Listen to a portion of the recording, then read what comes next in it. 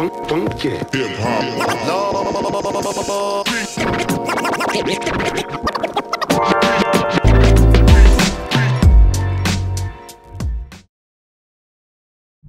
The sun is finally showing in Malmö, well, a little bit at least, and I have my Ledson Alfa LED bar from Diodhuset installed, all thanks to my good friend Marco.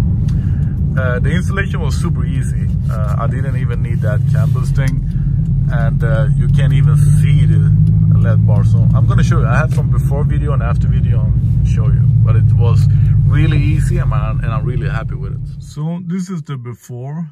This is not a pitch black road.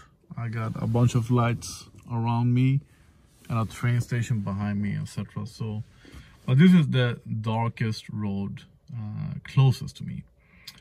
And I don't complain about the original lights on these cars. This is the standard and this is the high beam. But it looks way weaker on camera actually. It looks better in real life. But this is before the LED ramp. But I promise you, it looks way better in real life than it does on the iPhone camera. And now I'm back again at the same place. As I said, it's not the darkest place in the world, but let's see the difference now with my new LED bar. From what I've seen so far, I'm really happy with it. So yeah, it doesn't go, I noticed that before, it doesn't go as wide as I wanted to. The original high beam goes wider, but this LED bar goes way longer and higher, and yeah, and much focus on the ground. I could angle it up, but I think my front grille will steal the light then.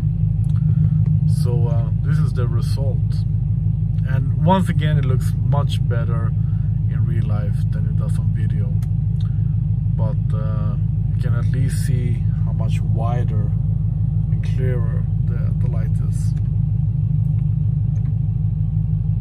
So I'm happy with it, and of course I'm going to show you what it looks like, or actually how well it's hidden, and I'm most happy with that. When driving on normal roads like this, where there are signs and markings, there's a huge difference. All the signs, I almost get blinded by all the signs. So yeah, I'm really happy that I did this mod. Yes, my car is very dirty, but it's winter. I'm gonna clean it tomorrow or something. So if you don't know that the LED bar is there, you can almost not see it at all. So like this, there is no way to saying that there is a LED bar. You need to go really up close and really low. There you can see a hint of it right under the registration plate. But I'm going to show you what it looks like when I put on the high beam.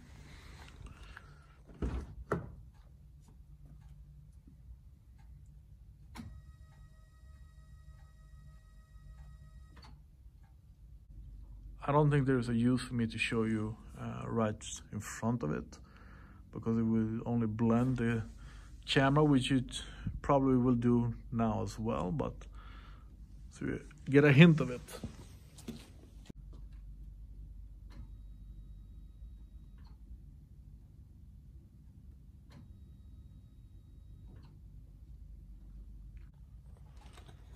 And the installation was really easy.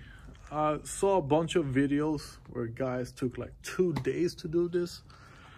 In the crash bar in the front, there is a hole for the horn. I used one of those holes.